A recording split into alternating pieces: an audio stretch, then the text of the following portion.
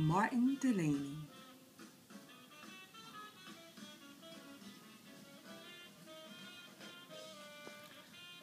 Hi, my name is Carolyn Mitchell, and today I'm going to talk about Martin Delany. Martin Delany was one of the great abolitionists of the 19th century. His name can be linked to other great abolitionists such as W.E.B. Du Bois and Frederick Douglass. Delany ideology was more radical and militant than Du Bois and Douglass, as others would say. This may be the reason why he has not been given much recognition of his predecessors. However, Martin Delany's accomplishments can speak volume for itself. His accomplishments are a political activist, a journalist, a physician, a writer, and a Civil War warrior. Martin Delany was born May 6, 1812, in Charlestown, West Virginia, to Samuel and Patty Delany. Samuel and Patty Delany's parents were brought to America from Africa during the slave trade. Samuel and Delany always told their children about the grandparents on the great African land that they came from. They always told them that their family was royalty. Although Samuel Delany was born into slavery, his wife Patty was a free woman. Patty, being a free woman, also made Martin and his sister free from slavery. Although it was always illegal for the South for the children to learn how to read, Patty Delany was determined to teach her children how to read and write.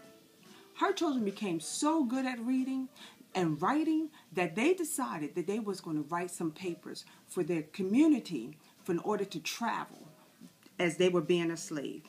This was illegal because these was traveling papers for them to go back and forth. Once slave owners found out, Patty had to take her children and they moved to Pennsylvania. Later, Samuel would buy or purchase his freedom and he would join them. As Delany got older, Delany moved to Pittsburgh. Delany, he also went to Jefferson College. And when he went to Jefferson College, he learned Latin and he learned Greek.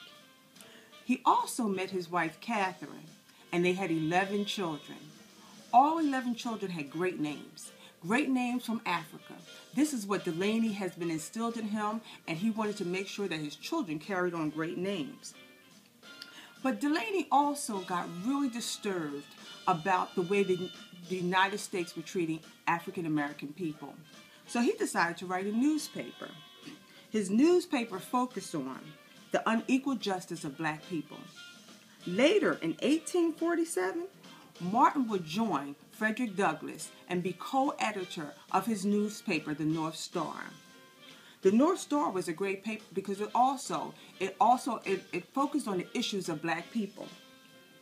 Martin would later attend medical school at Harvard University. He was one of 3 black men to go to the school for medical. This was unheard of. However, although it was unheard of and they was accepted, they was also rejected by the students there. There were great protests for them to get out of the school, and they were dismissed from the program. This also was really devastating to Delany. So Delany decided in 1859, he went to Liberia. He wanted to go to Liberia to investigate the possibility of a new black nation. So they began to call him a black nationalist. He stayed in Africa for about 9 months. The trade was dissolved. It was dissolved due to white missionaries that did not want this to happen. Later, he also found out America was in a civil war. So in 1864, after Lincoln had called for military draft, Delany began to recruit. He began to recruit black men